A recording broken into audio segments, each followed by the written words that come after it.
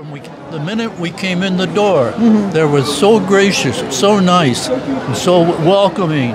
Oh, it made it feel like it's even closer than our own family. All the words that you spoke and the vision of Islam and the way you presented Islam, it was wonderful. It's wonderful.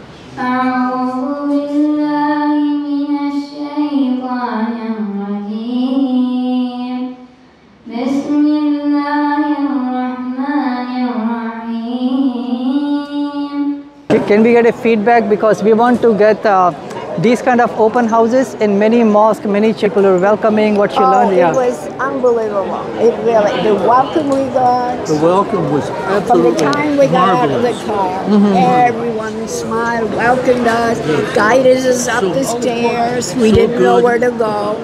So everybody was so nice, and the minute we came in the door, they were so gracious, so nice, and so welcoming. Oh, it made it feel like it's even closer than our own families. Nice, nice. And then you were saying something about the presentation. What part of the presentation that you think, wow, we didn't realize that's what Muslims believe?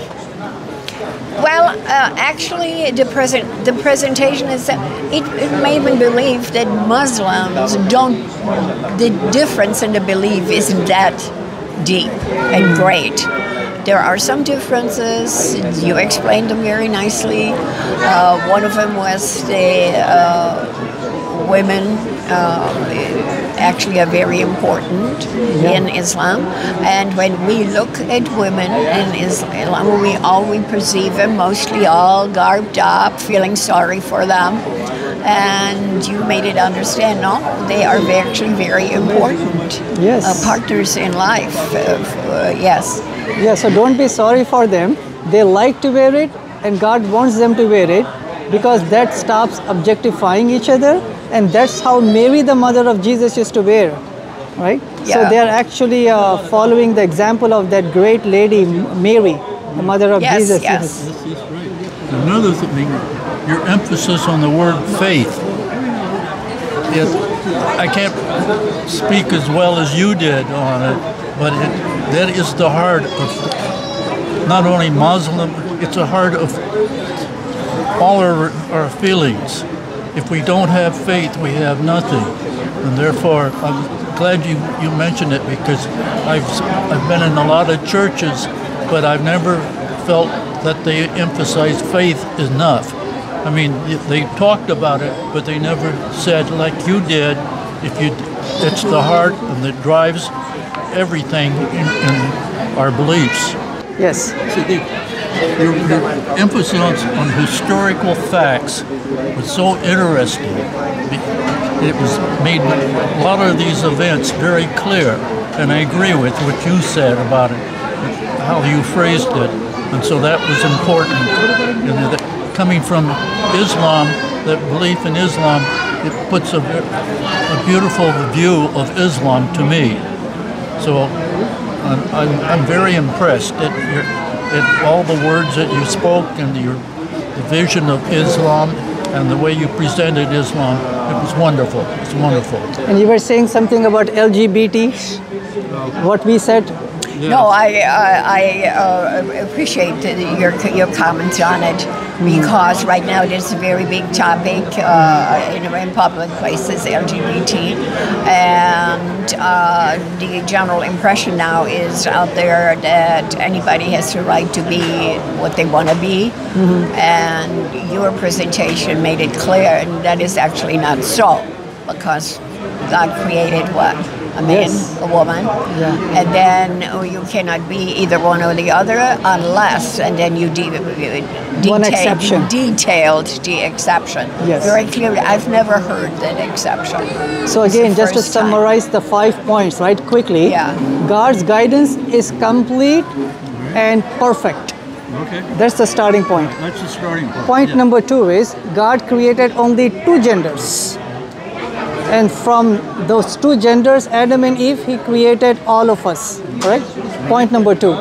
Point number 3 is, whenever God creates something, like male, he creates them perfect, female creates them perfect, right?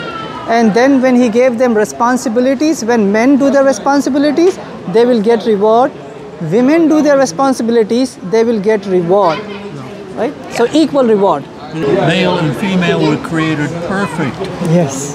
They don't have to, you're not going to change them to perfect. They already are perfect. Yes. So to start making changes, you're destroying something that was very well made in the first place. So we should not desire Yes. to be me to be a female and you to be a male, because that just breaks away the whole society, the family, the culture, and God's plan, right?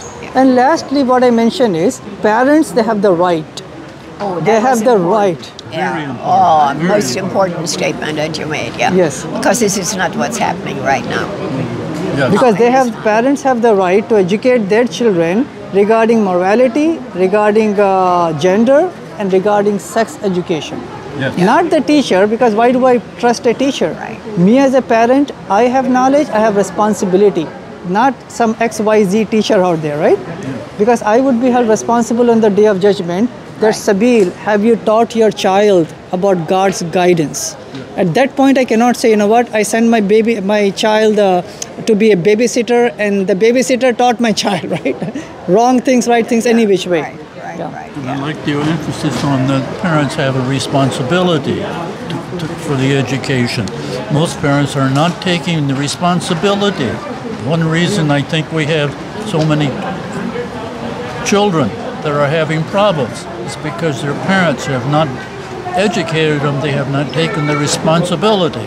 Yes. They think somebody else will help do it for them. That's not true. So for that reason, in the solutions which I mentioned, one of the solutions is that there should be a male figure in the home. Yes, I agree. I agree. Female figure, obviously mother should be there, but if there is no male figure, then a boy, a child, there's more prone to go into and do the wrong things with the wrong people. Right? I've read a lot of figures that prove that. Well, I don't know if it proved it, but they showed that very same thing you said. If there's only one adult in the household, the children are in a lot of trouble, particularly the young men. They're going to have a lot of problems. And Large parts in this society here, that is not possible. That there's one male in the household. it's not possible, you're saying? No. The male sits in jail. Yeah, that's so And the unfortunate. mother may be in jail or Yes. elsewhere. So that's a difficult thing I think we have to think about or See- work on. But the statement is still correct. Oh, the statement is correct. The statement Yeah. is correct if you don't have the But it's parent. not happening. Yeah. It's not happening because obviously God is not part of the equation in this country. The legal and the penal system Right. is broke. People commit rape and they come out after 5 years. Oh, yeah. So any which way that you look at it, it's like a really broken system. Yes, it So is. what I presented the solutions to 3-4 problems that worked in history. It's a perfect system. It is given by God against racism, against breakdown of the family structure, against obesity, against drugs, gambling, homicide, suicide, violence. If I had time, I would have presented all of them, right? But the point is that God's guidance, it works. If he adopts it, yes. You present a whole picture, a whole solution, and that's what's important. God has to start at the top and shed his light over the whole solution. If you don't have that picture, you have nothing. Exactly. So I'm really glad that both of you came. Please read the Quran, right? Read the Quran, and you also have the book about Prophet Muhammad, peace be upon him, this book over here, and you can understand better. And if you have any questions, give us a call. There's a telephone number there. So may God guide, may God bless both of you. Thank you. God bless you too. Thank you. Bye. Take care. Thank you. Bye-bye.